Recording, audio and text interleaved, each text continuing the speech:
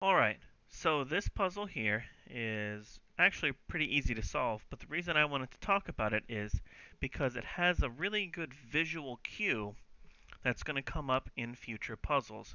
And what I mean by that is if I take a close look at the workspace over here, the game space, I can see that this sort of corner pattern is repeated twice. Now, why that is important is because if you can solve for this first pattern, and do you see how my character is facing to the left? If I can solve this pattern so my character moves here, here, and then faces left, I'll know that I simply need to repeat that process twice.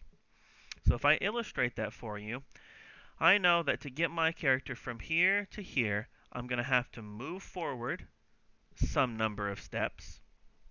I'm going to have to turn to the left to walk down this pathway,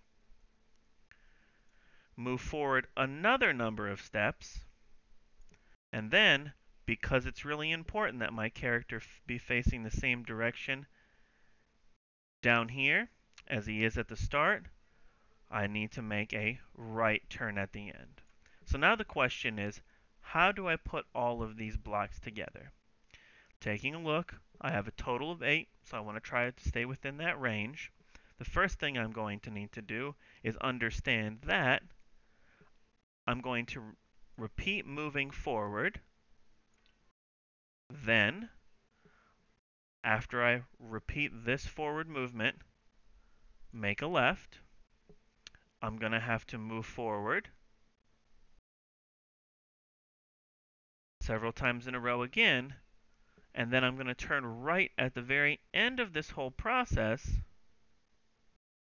so that I'm facing in this direction.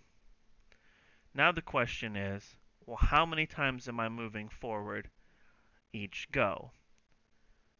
1, 2, 3. And the reason I know I'm moving 3 spaces is because of these colored grass squares.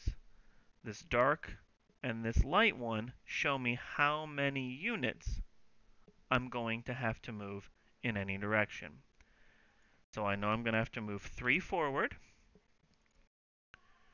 make that left, and even though it looks like I'm moving down, because this is a two-dimensional space, that would be like moving forward 3 times again.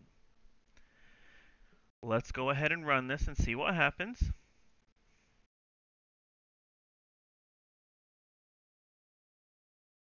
Alright, so it's okay that it didn't solve it correctly because I know now that this set of coding will complete this entire shape.